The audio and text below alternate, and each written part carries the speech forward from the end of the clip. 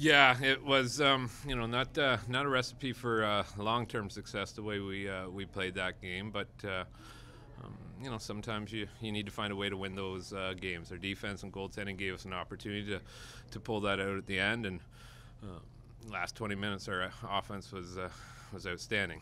It wasn't for the first 40. Just talk about the battle that the Georgia Swarm gave tonight. Two good teams going at it, and you get a fantastic lacrosse game. Yeah, it was entertaining. Didn't feel that way for us for most of it, but mentioned it throughout the week. Anytime we play Georgia, usually get a good lacrosse game. They play an up-tempo game, much like us. Personally, that's the kind of lacrosse that I like to watch or be involved in, and it's always a good matchup and a lot of skill on the floor. Yeah, it seemed like they were very quick as well. You broke up a lot of your passes, a lot of your shots. They just really they were about as athletic as your defense is. They are very athletic on the back end. They have some size too. We weren't playing, doing things with a purpose early on there. We weren't moving our feet. Even little basic fundamentals we weren't good with. So lesson learned. But again, not to take away from the win, we found a way to do that. It's always real easy to do anything, and we're playing lacrosse here. So when things are going your way, it's real easy to perform. The hard part, and maybe the true test of a team or a person, an individual, is to figure it out when things aren't going your way, and we certainly did that tonight. Not specific to tonight, but in general, this city seems to have figured out this whole lacrosse thing. Your crowd and then the people who are here. It seems to be working. For sure. It's the move's been great for us. Personally, love being on that bench in front of this crowd.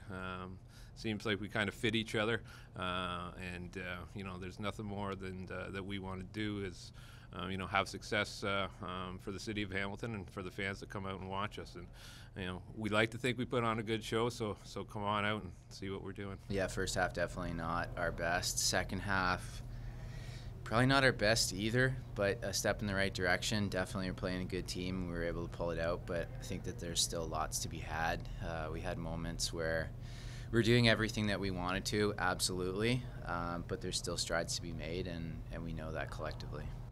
Just talk about the stick-to-itiveness with this one. Like, you guys were down, then you guys went up, and then they came back. Just talk about sticking with this one.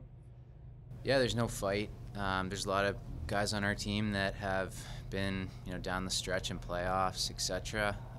Years in the league really help in games like this. There's no panic at all. We know that we have talent across the floor. If we can put it together, then we'll be in a position to be successful. We won't win every single game. Again, we understand that, but if we can put the pieces that we know we have in our room together, then we'll be in a very good position. I think that's it. I think it was like the first time you were down at a half, and you just knew that you had to have that resilience to come back. Yeah, absolutely. It's part of the game. There's swings, right? There's swings that last 2 minutes. There's swings that last an entire half. So we knew that our time to have a couple bounces go our way were going to happen, and we had to capitalize on that, absolutely. But to be honest, I think in the start of that second half, we dictated more than we did in the first half, and we were just able to put the ball in the net. 4-0 is great, but how does 5-0 sound? And the only unbeaten team in the NLL currently right now. Yeah, I just heard that. Feels good, but again, we're going into a game next weekend that we're very excited about against a team that's had our number. They put us out of the playoffs last year, etc. You name it. So there's lots to be had. We're gonna feel good about a good win tonight with the lineup that we had and some adversity that we faced. But there's still lots of games left in the season. We know that.